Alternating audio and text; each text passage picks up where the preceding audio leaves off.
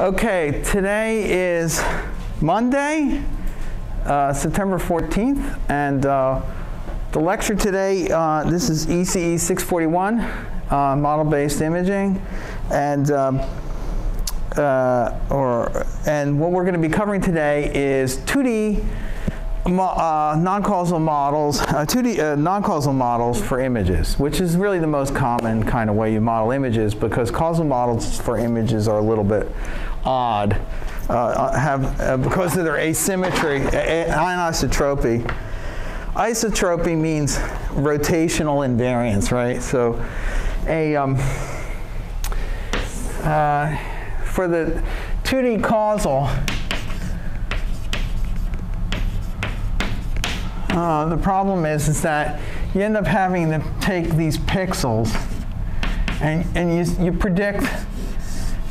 predict this pixel given those, okay? And then the prediction error is going to be white in that case, assuming that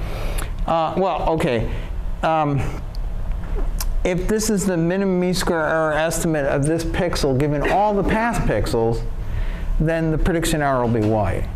If it's not, if you haven't used all the past pixels, then if it's a suboptimal predictor, then your prediction isn't as good as it could be, and there'll be some leakage of information, and then the prediction errors won't be perfectly white.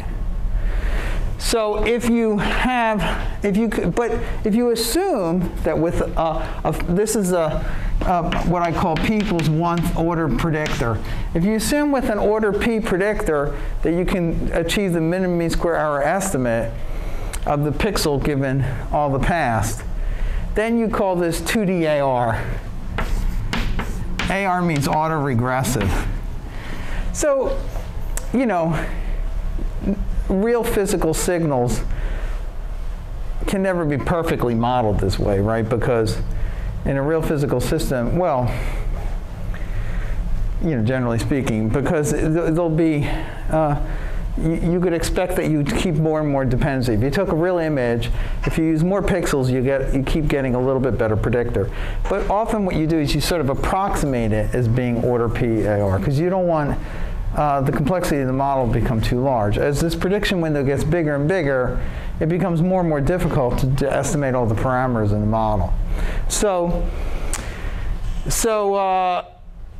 that's fine. Now the problem is then this model won't be isotropic. So there'll be a natural orientation to the behaviors of the image because of the fact that you're doing this scan in a raster order, which intuitively will create some kind of streaking structure in the image, right? So so the question is, can you get away from causality? So for images. So I'll put here for images, causality is not natural. Okay, it's not natural, right? So, so we'd like to get away from that. So we can have 1D non-causal. Okay, so what happens is you have samples in 1D. So let's take P equals 1. So you take this pixel and you take that pixel. Everything to me is a pixel. And you predict that sample using a combination of these two pixels, or maybe 4 pixels. You know, you could use a larger window. So you could do it like this. You can do it like this.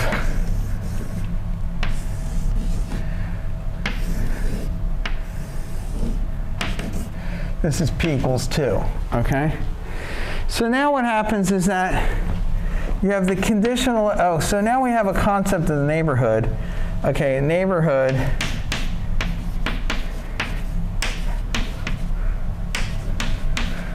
so for some pixel j, S of j is going to be equal to j minus p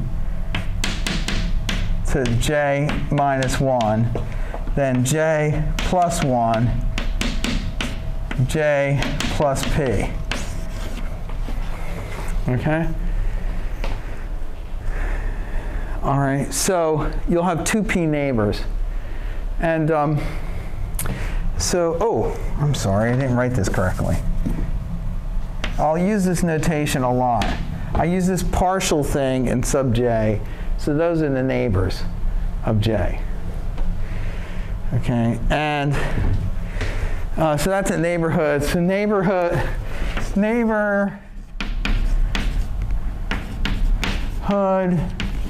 properties are that, first of all, for all I and j,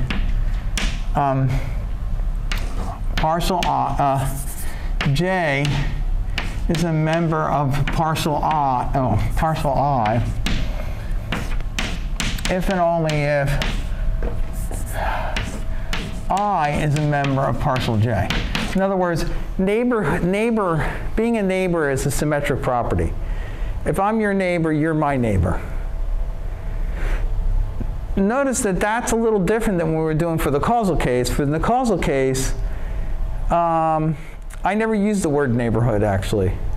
So you had a pixel, maybe the pixel before it, you're using to predict it. But it's not a neighborhood property because, so you use it like this, right? So you use this pixel to predict that. So you could say that this is a neighbor of that, but the problem is that is not a neighbor of this because the prediction is only done causally, so it's not symmetric. This is symmetric. That's an important property. So if I say neighborhood, I mean a symmetric. It's essentially what it's really going to be is a undirected graph, okay? So whereas the other things are a directed graph. And then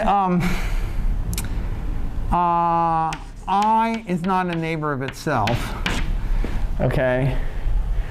And I guess that's it. So those are neighborhood properties, okay? So, fine. So now what we can do is we can say, okay, okay, we say, definition. I should really tell them, I don't actually know who you'd even ask, but this light's out, right? Okay, definition, we say that, so we say we have x, y, and z, okay? So we say, how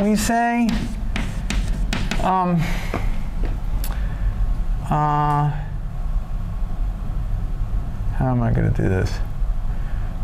We say that z is conditionally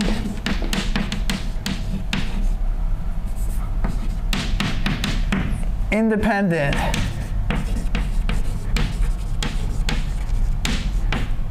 of x given y if. When I say if in this context, by the way, this is a definition.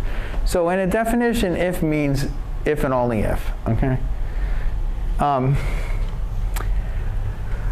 If what? If the probability of, I don't want to make this too complicated. So I'm going to try, I guess I could take some shortcuts, because the problem is if I make it too complicated. Can I just write it down like this?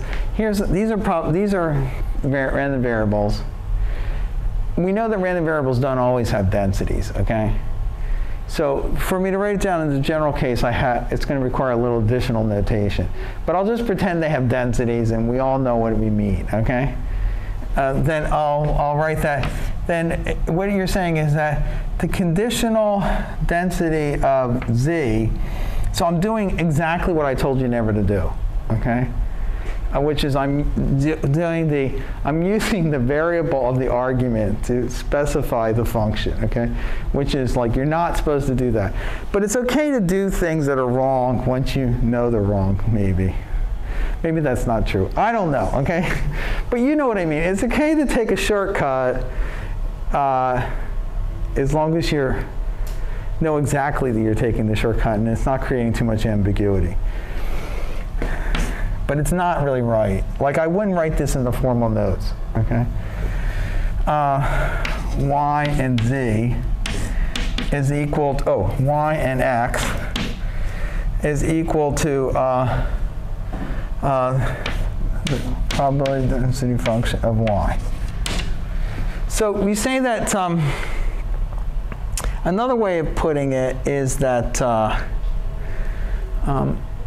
so in other words, another way of putting it is that,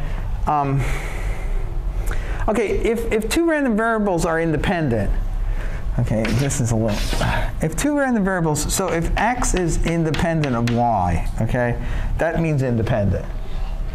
Then the probability distribution of X and Y together is the probability density of X times the probability density of Y, right? Everybody knows that. Okay, and furthermore, then the conditional probability density of X given Y is equal to the probability density of X, okay? So if things are independent, then if you condition on them, it doesn't matter. It doesn't give you any information, right? So I could prove this by just, using the definition here, okay? But it's intuitively obvious, right? If two things are independent, one thing doesn't give you any information about the other. So its conditional density doesn't depend on Y because they're independent, right?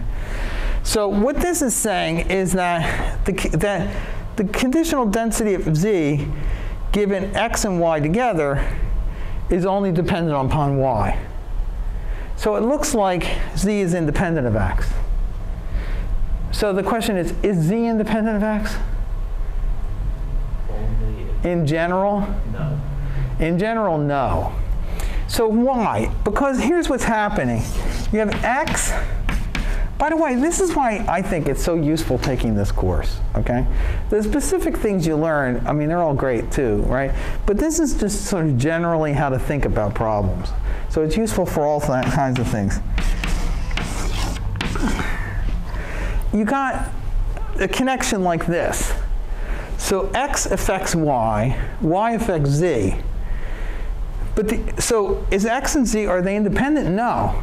It's just that if you know Y, all the information, all the way, the totality of how X affects Z is all through Y. So it's as if you have, like, this shows up a lot in physical systems, right? This would be like this person talks to this person, X called Y on the telephone, then Y called Z on the telephone. So the only information that X got to Z was through Y. So if I know Y, I know everything about what X told Z, right? So we say that that Z is conditionally independent of X given Y. That doesn't mean it's independent. In fact, it may be very highly correlated, okay? This also shows up in a lot of scientific or experimental situations because you're trying to figure out, often you're trying to figure out causality, which is a very deep and unclear area, causality, because whenever you're writing a scientific paper, particularly like in the social sciences or in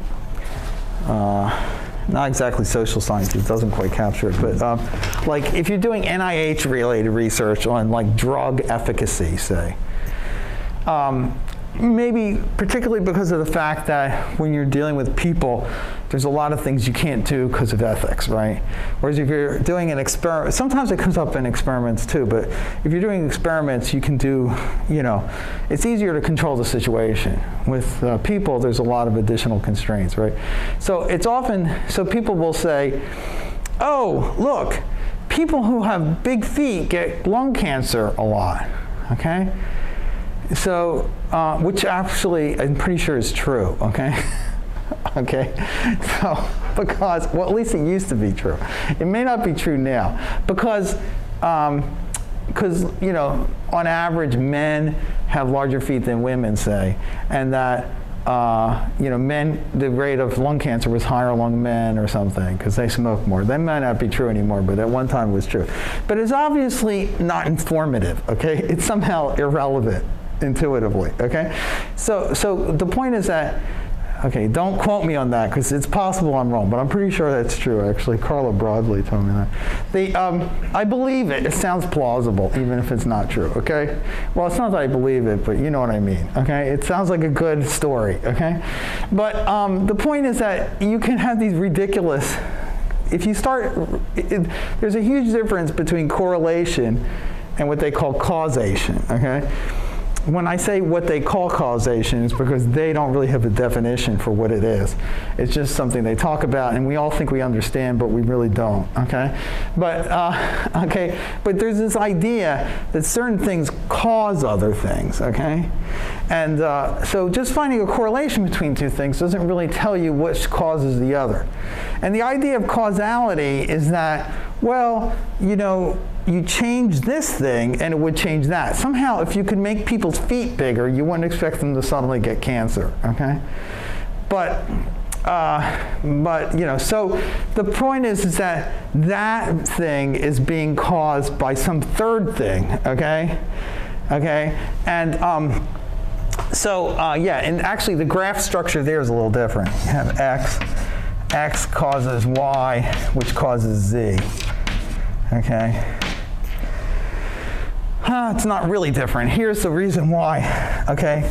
And this is sort of the mind-blowing fact, which you'll probably just assume that isn't true because it'll be too distorting for your brain. That in mathematics, or at least in probability, the idea of causality is very suspicious because if you might say, oh, X causes Y, right? So you have the probability of Y given X, and then you have the probability of X, right? Except for Bayes' rule allows you to reverse that at any time you choose. So you can go the other direction. You apply Bayes' rule, you get probability of X given Y, and the way you do that is you just take probability of Y given X times probability of X over the probability of Y, right? And then the probability of X and Y together is the probability of X given Y times the probability of Y. So Bayes' rule allows you to reverse the direction of any arrow of dependency. So mathematically, you really can't say that one random variable caused the other. There's no way to distinguish. And you say, oh, well, okay. Well, obviously, it's a really fundamental problem, okay? Which, as far as I'm concerned, has never really been addressed. But, so you can reverse causality. So here, X is conditionally independent of Z given Y, but, Z is conditionally independent of X given Y, but X is conditionally independent of Z given Y also. And actually, even in this example I just gave you, I'm going off a little bit on a tangent, that if you have like this is, say, X, Y, and Z, you can actually reverse the arrows. Okay, and you can get it's equivalent to this structure actually. Okay, because I won't go into the details. These are called Bayesian networks, by the way. Okay, but anyway, so it's important to understand this idea of conditional independence. So what happens is that we say that. So we'll assume, so this thing is a Gaussian Markov, a Gaussian Markov random field Okay, so it's a GMRF. I'll talk about these a lot. And you'll say, wow, there's a lot of words up there that I don't know why you're using. Like, okay, Gaussian, you know. Markov, we haven't talked about that. Random, well, you know what that is. Field, well, if you knew what it was, we're kind of misusing it anyway. Field actually is a term that's used to refer to like an image, a 2D array of values, right? But we're going to use it in one dimension, okay? So a Gaussian Markov random field. So X is a GMRF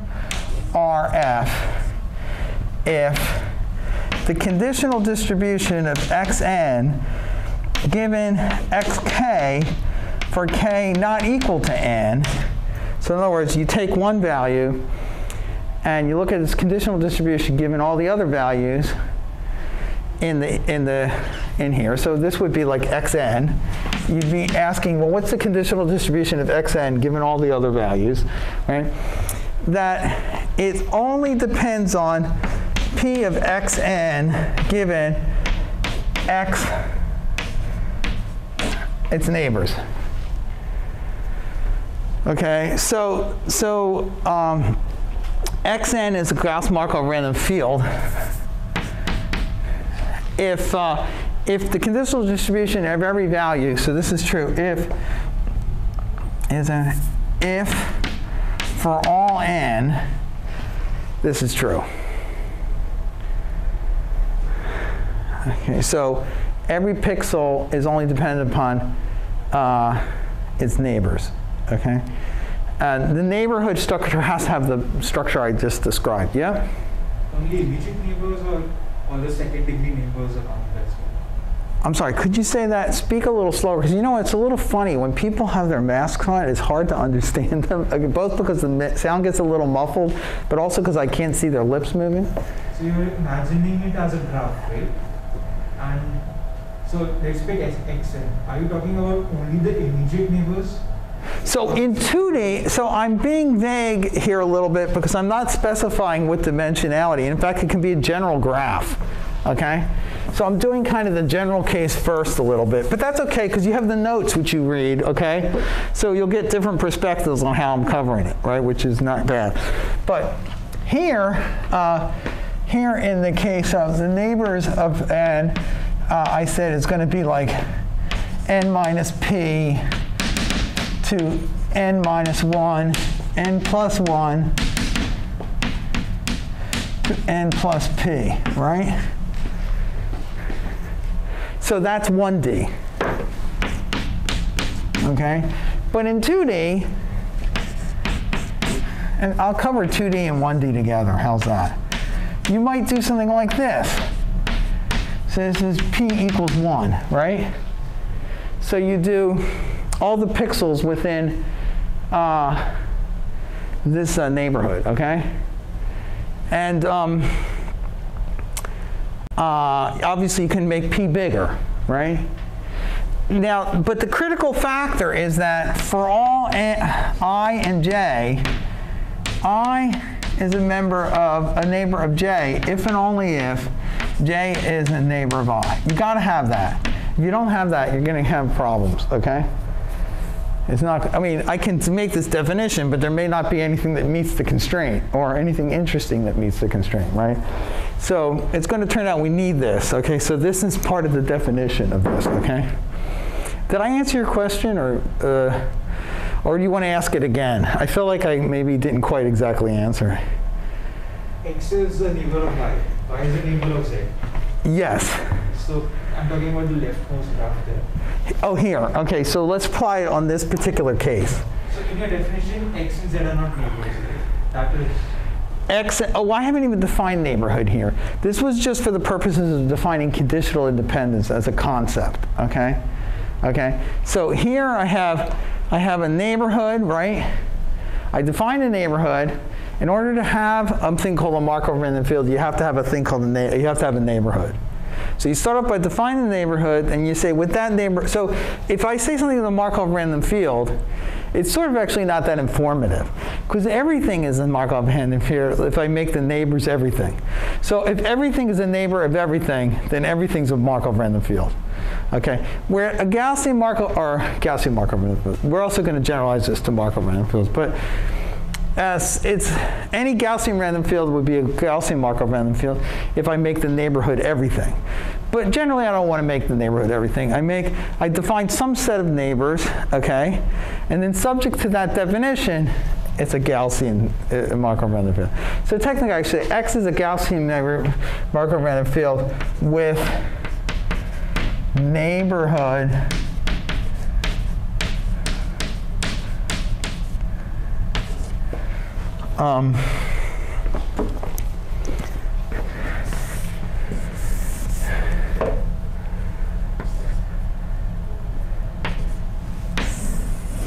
like that, right? So that's the neighborhood.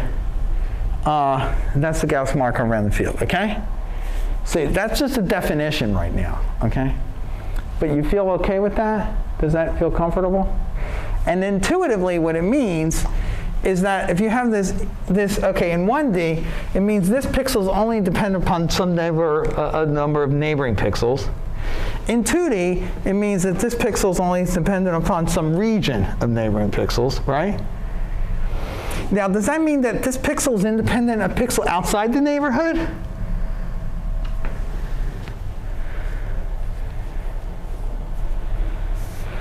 Not necessarily, typically not. For the same reason that are X and Z independent?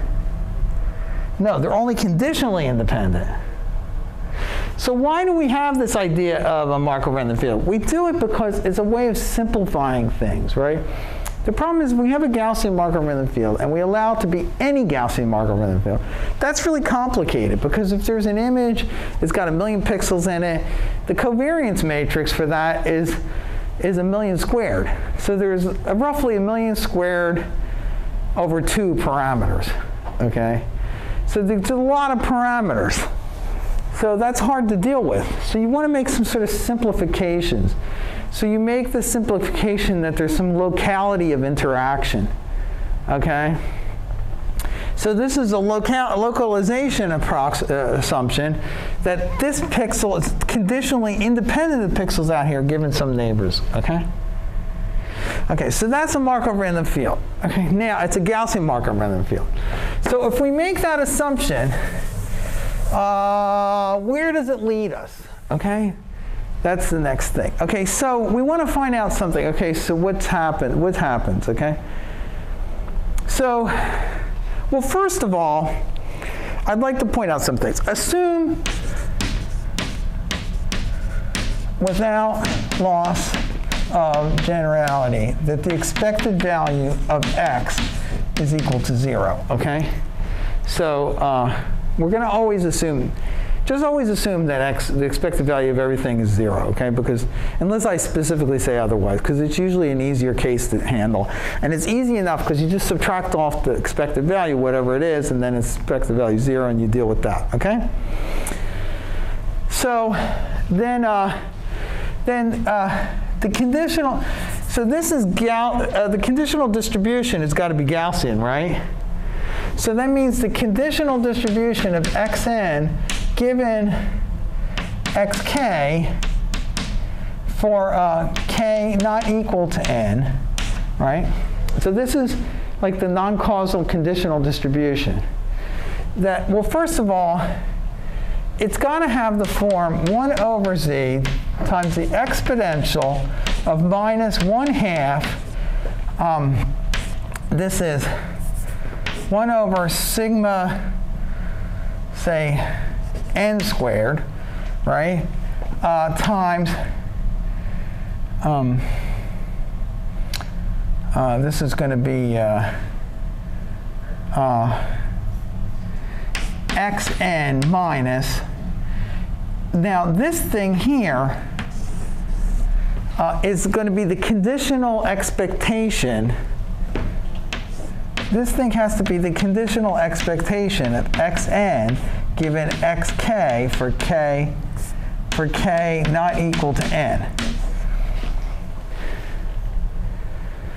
Okay, maybe I lost you there. Okay, let me go a little slower.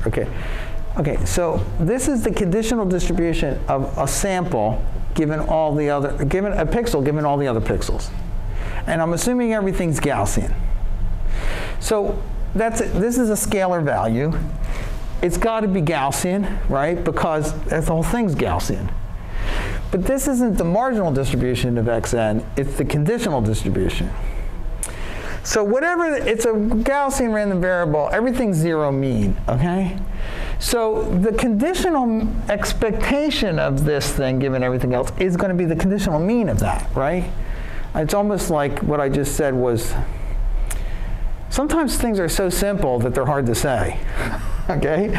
But what is the conditional expectation of the mean? What's the conditional mean of xn given all the other pixels? Well, it's the conditional expectation of xn given all the other pixels. Does that seem clear? So whatever that is, that's what fits here. I mean, let me write it down. I'll put xn hat. It's not really saying anything, but it makes you feel better maybe, because it's the expected value.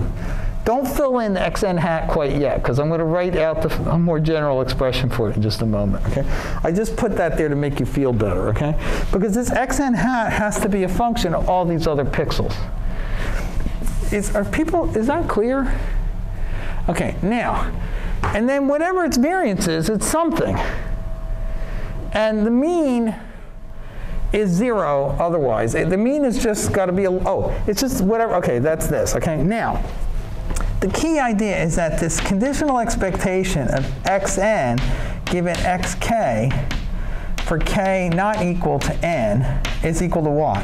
Well, it's got to be, everything's zero mean, so it's got to be a linear function of the other pixels, because everything's Gaussian. When everything's Gaussian, okay, this is my, I'm allowed to write just little meandering thoughts over here, right? This is my scratch area, okay? So if we have x and y are zero mean and Gaussian, and whenever I write Gaussian, I mean jointly Gaussian, okay? Then you know that the conditional expectation of x given y has got to have the form what?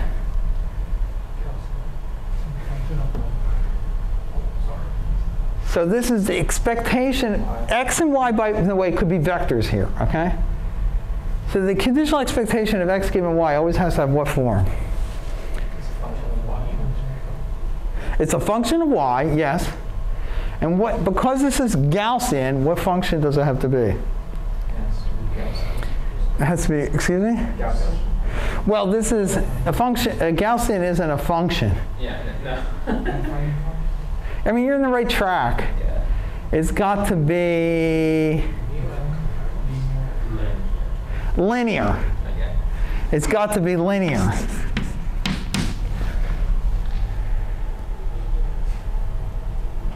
And this is the most general linear function for some a. I don't know what a is, right? It's whatever. It's something, right? Everybody's got that? So whenever you have Gaussian random variables, the minimum mean square error expectation of one Gaussian random variable given in another has got to be a linear function, right? If it's not Gaussian, it could be a nonlinear function. But it's got to be a linear function, okay? So I can write that. It becomes the sum over j of aij yj. Right? Because that's what it means. Is everybody okay with that? It's the little things that really are important. Yes? Is that true because they're Gaussian? Like, yes. It's true because they're Gaussian. Huh? It wouldn't work for other distributions? Not in general. Okay. I mean, you could always cook up an example of a non-Gaussian thing that had a linear estimate. But usually if things are not Gaussian, in the general case, it's like if I toss a bunch of puzzle pieces and they hit the floor, chances are they won't assemble themselves into the jigsaw puzzle, right? But it could happen. So in the general case, it won't be a linear function unless they're Gaussian, okay? Very important idea. In fact, let's just sit here and reflect on that just a bit, because it's a really important concept. Any other thoughts? It's a small class, so if you want to share your thoughts, it's like Mathematics Anonymous, right? You could just... my name is Charles Bowman, and I like probability. Okay? All right, okay? So it's a linear function, so we put the linear function in here. So the most general case is it's got to be a linear function, right? So it's the sum over k not equal to n, we'll say h n k x k.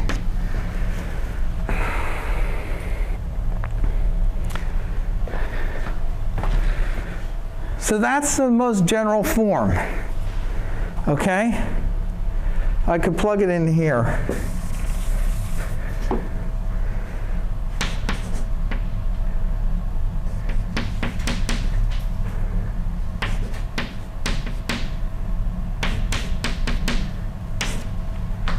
And this has got to be a square there.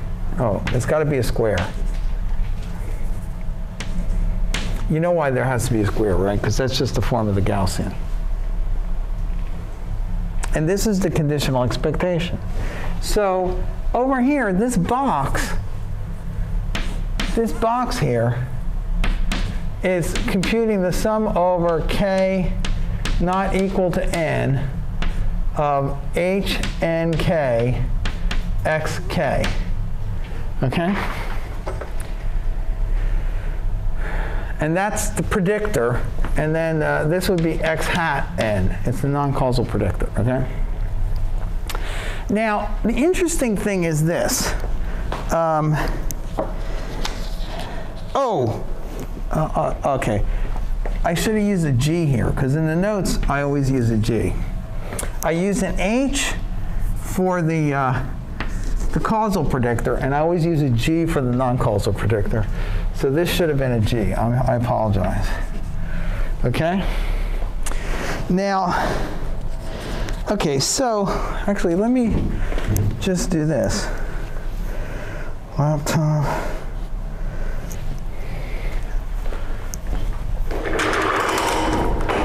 So here you go. This is it. So this is the conditional distribution of xn given xi. If this is a Gauss-Markov random field, it'll turn out that this isn't dependent on all the other x's. It's only dependent on the neighboring x's. That's just kind of an assumption. Usually when you're modeling data, if you're modeling data, the data is never a Gaussian Markov random field. It's never a causal Gaussian Markov random field. It's never a non-causal Gaussian 2D Gaussian. It's never any of those things, because it's never a random field, because a pizza is not a random variable, okay? It's just not. And what is true is you model it with that, okay? So it's not true. You can't make a statement like it's either true or false that the thing is a causal Markov random field, because or a non-causal Markov random field, because it's not a Markov random field. It's not random, okay? So, you have to be careful about those statements. Those statements are silly, okay?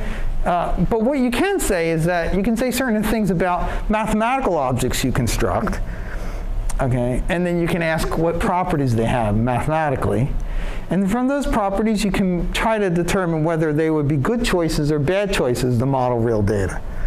Okay, so now this is the conditional distribution of a pixel given all the other pixels, or a sample given all the other samples. But now what will end up happening is if this is a Gauss-Markov random field, then it won't be dependent on all the other pixels. It'll only be dependent on a certain number of neighboring ones, right? So let's say, so in that case, it can't, so let's say this was only dependent on xn minus 1 and xn plus 1. So the two neighbors.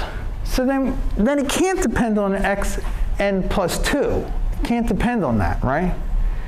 So if that's the case, what does that tell you about G?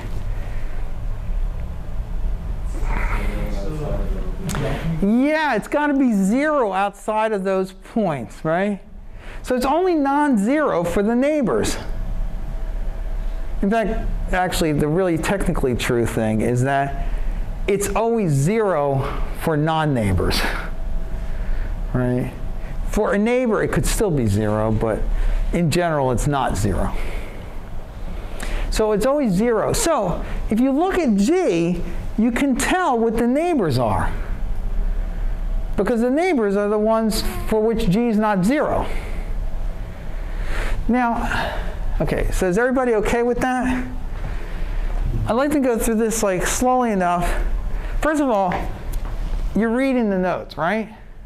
Because if you read the notes, then when I come to the class, I'm just kind of reviewing the intuition behind it. And then it reinforces it. But you got to go through a read of the notes. You might say, well, I read the notes, I don't understand them, okay? That's okay. Read them, at least read them and don't understand them, okay? Because that's a step. Before you can understand something, you have to be confused about it first, okay? So read them and don't understand it, but then we'll talk about it in class. You'll at least have some of the basic ideas in your brain, okay? So,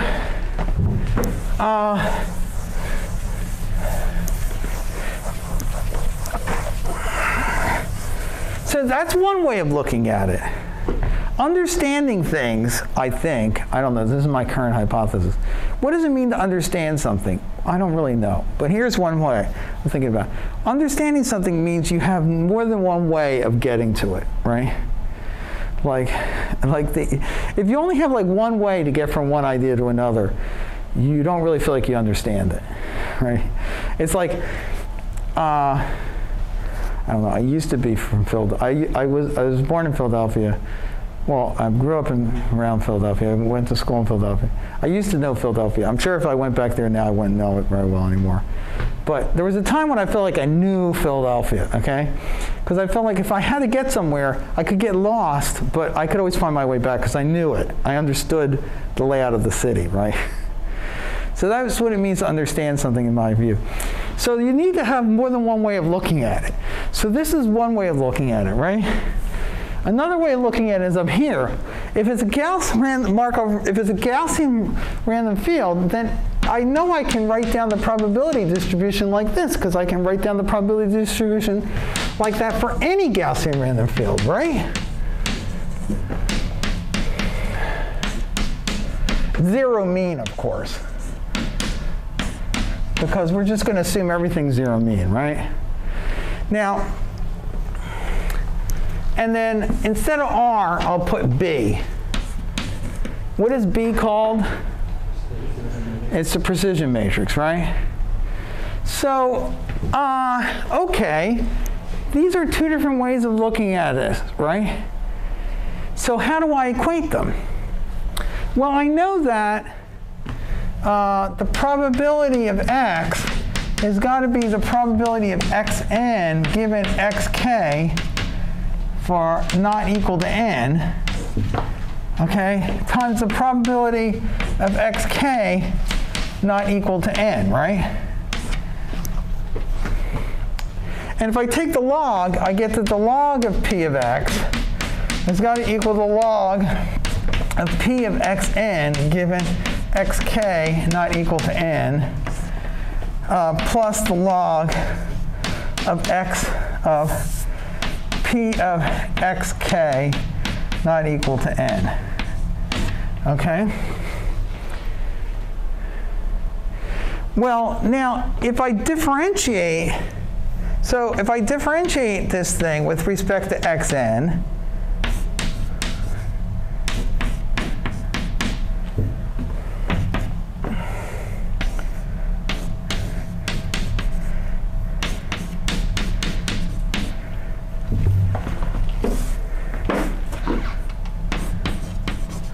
I should blank this because I know that what happens is that if I don't blank it, this becomes very dark and it's hard to read.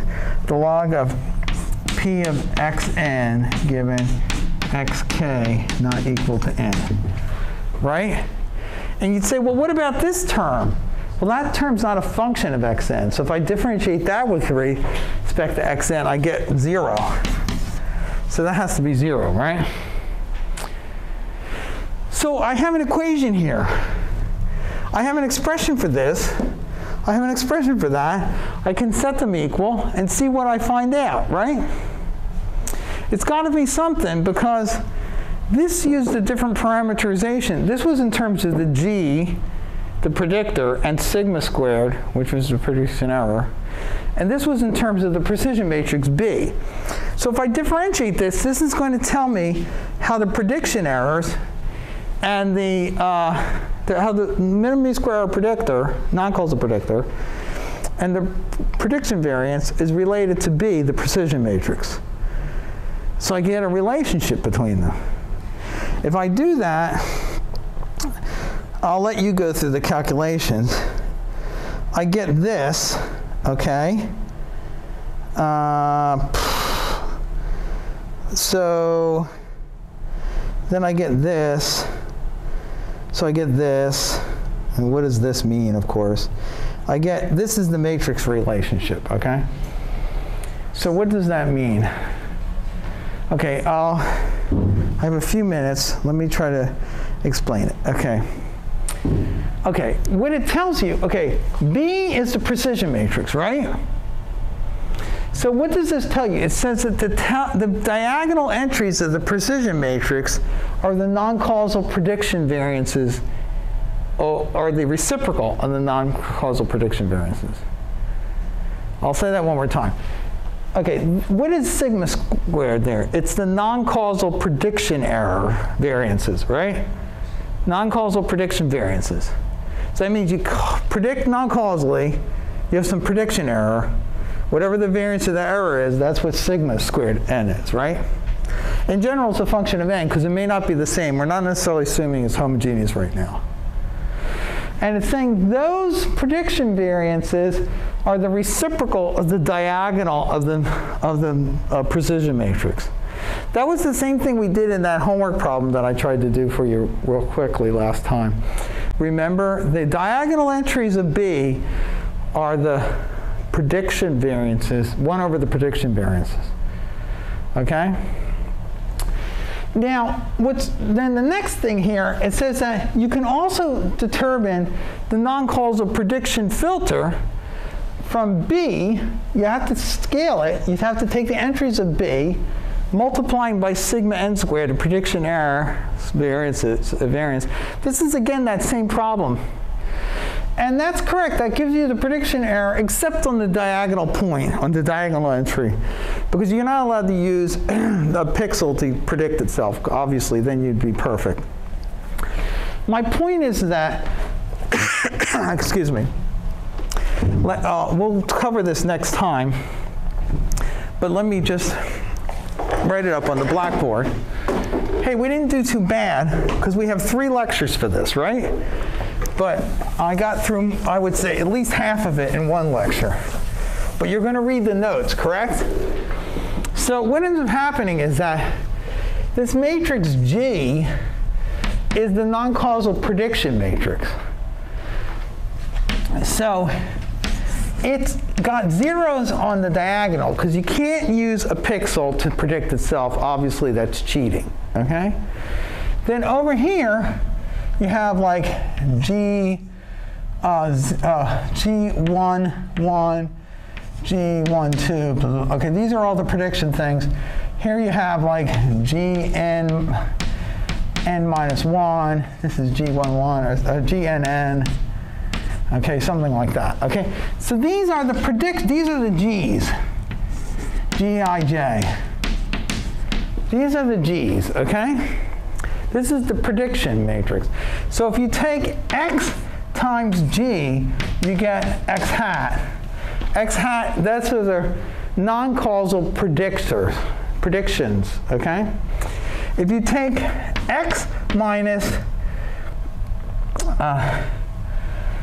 g times x, this is the non-causal prediction errors, okay? So I can write that as I minus g times x. Okay. if I take, now the expected value of epsilon times epsilon transpose, right, is going to be equal to a thing we're calling gamma. I think I call it gamma. Do I call it gamma? Well, I don't call it gamma inverse, right? Yeah, okay, I call it gamma.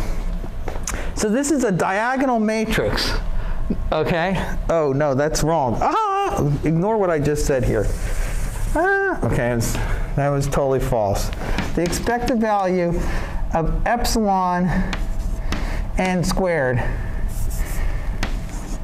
I should have never said that. It was horrible. I said exactly the wrong thing, okay? Like, purge that from your brain, okay? Is gamma nn. Gamma is the diagonal matrix, but it is not the covariance of epsilon, because the thing that's going to be interesting about epsilon is it's not white, okay? When you have a causal predictor, the prediction errors are white. But when you have a non-causal predictor, the prediction errors are not white because of the loopy dependency, okay? You know, like I'm dependent on you, but you're dependent on me. It's all mixed up. You got some funny stuff going on, okay? And the prediction errors are now going to be correlated. But the gamma here is a diagonal matrix which contains the prediction variances. So it's going to turn out that using those calculations, which you're going to read carefully, right? It's going to turn out that B is equal to gamma inverse I minus G. Okay? So what this means is if you look at the precision matrix, you can see what the neighborhood dependency is. Because remember, G is 0 any place you're not a neighbor, okay? You know, generally speaking, it's non-zero for neighbors.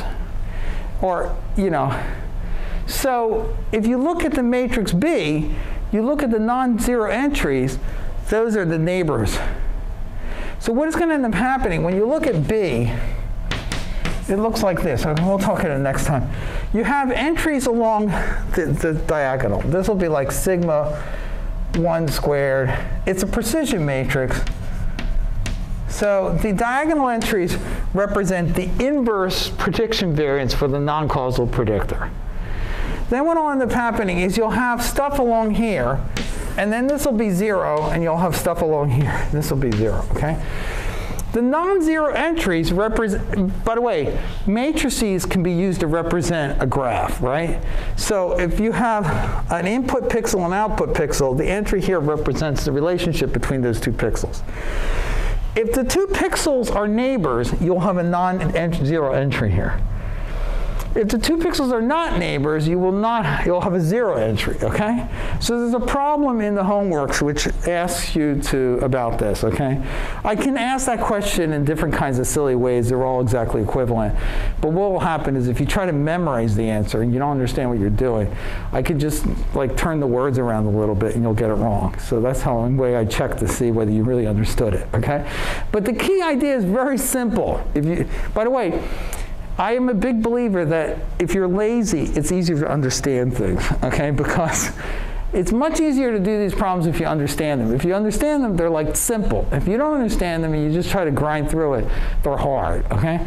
So it pays to take a little bit longer to try to understand it. The idea is that the matrix structure here is that the places where it's 0, those pixels are not neighbors, okay? So you can see who the neighbors are. And we'll talk about this more next time, but I think we made pretty good progress on this chapter, okay? Great. Thanks a lot. See you on Wednesday. Bye.